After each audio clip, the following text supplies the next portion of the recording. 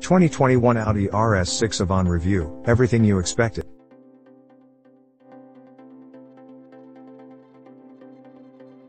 But before we start, please support us by pressing the like and subscribe buttons, so that we can continue to provide information about car and motorcycle news.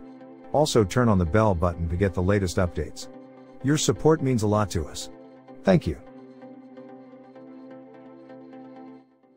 The first properly fast car I ever drove was a 2007 Audi RS4. It was Imola yellow and had one of the best engines of the past 30 years, Audi's 4.2-liter V8. That screamer of a powerplant revved to 8,000 revolutions per minute and worked alongside a 6-speed manual transmission with a big, fat knob on the top of it. The pairing was a delight, packaged in a gorgeous sedan body with wildly flared wheel arches. I spent a lot of time thinking about that car in that first drive during a week with a 2021 Audi RS6 Avant, a dynamically marvelous wagon that should be as exciting now as that RS4 was to me at 25. But it isn't. Audi's latest RS car is an incredibly fast, powerful, attractive, and luxurious thing, but there's a standoffishness that makes it hard to love. Too often, it felt like I was just along for the ride, rather than an integral part of affairs. It's a hell of a ride, to be sure, but when it comes to Audi's RS line, you want to be in the thick of things. I never felt that. With respect to the Mercedes-AMG E63 and the Porsche Panamera Turbo S Sport Turismo, the Audi RS6 Avant is the most attractive car in the segment. Perfectly proportioned and with flourishes in all the right places, it should be Exhibit A when explaining to a non-car person why wagons are cool. This car exudes menace, with its low and aggressive fascia and angry headlights surrounding a wide, gaping grille. The hood is muscular when viewed from head-on, and the swollen wheel arches are as purposeful as they are oversized. The profile is lovely, and it's hard to get over how well the long roof body and the laser-straight belt line play together, with the former cutting ever so gently down into an incredibly fast D-pillar at the back of the car. Again, the wheel arches highlight the view from the profile, although our tester's massive 22-inch alloys are plenty shouty too.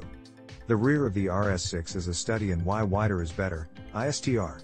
IP of gloss black trim joins the taillights and accentuates the already thick back end, while the RS line's traditional oval exhaust jut out from a low rear bumper. The cabin sports some RS6 specific enhancements, but far more than the exterior. It mimics the standard A6. Twin touchscreens occupy the center stack, and a 12.3-inch display takes the place of traditional gauges. Swaths of matte carbon fiber trim on the dash and doors play well with all the aluminum brightwork, and there are some lovely effects from the ambient lights at night.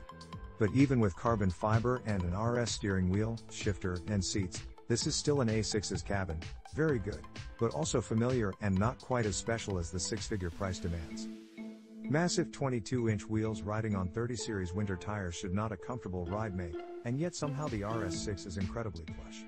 The ride quality is astonishing, soaking up all that Detroit's apocalyptic roads can throw at it and asking for more.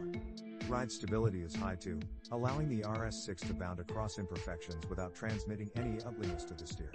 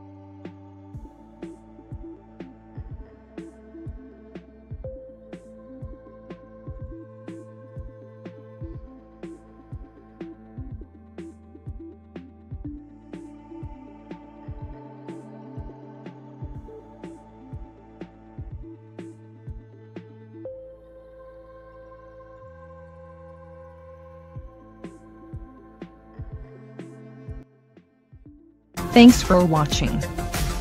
Drop a like, leave a comment, and don't forget to subscribe to watch more videos like this.